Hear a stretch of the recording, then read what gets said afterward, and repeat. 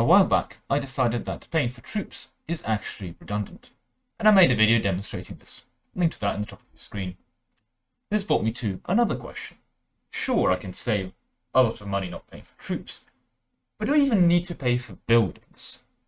Well, it turns out yes. The evil paradox government regulations mean that construction costs is capped at 90%.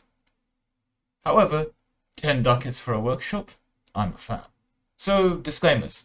There are quite a few alternative solutions for this one today, and for example, if you allow the minus 30% construction cost from tropical wood being in the province, which applies locally, it becomes much easier.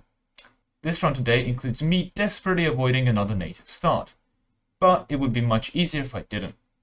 As always, I'm mode compatible, achievement compatible, and summon setup will be used.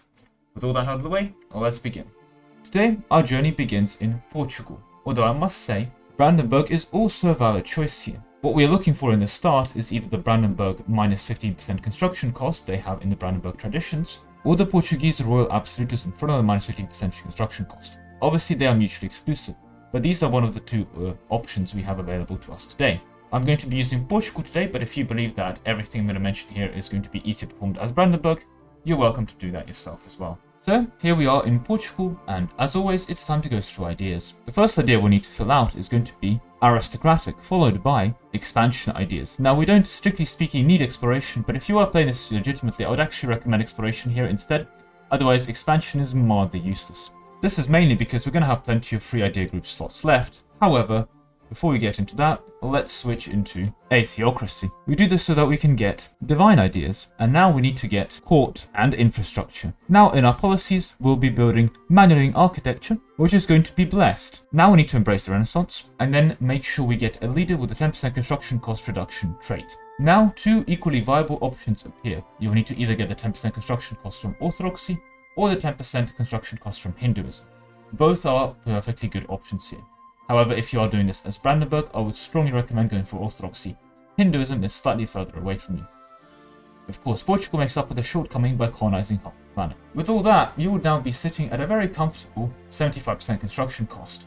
Unfortunately, the last 15% gets rather awkward. If we were playing as a Native American, we could just get a policy for that and call it a day. Unfortunately, our desire to do something different means that we're not playing as a Native American today. So we'll have to wait until the 1700s to achieve this. Wait until the revolutionary spawns and go revolutionary. Then, as you become revolutionary, you will need to put the Jacobins faction in power. And there you have it, 90% construction cost reduction, the cap. So what does this look like in practice? So over here I've got the building menu selected.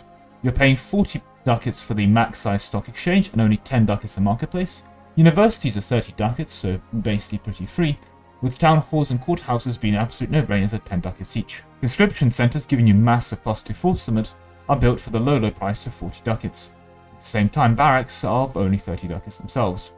Manufactories come at half the price of a normal workshop at 50 ducats each for a whole +1 goods produced. And I feel like these cathedrals are definitely more of a Protestant instead of a Catholic variety, given that they're going for just 30 ducats each. But that concludes the video. Thank you very much for watching, and if you enjoyed, a like and a sub will be appreciated.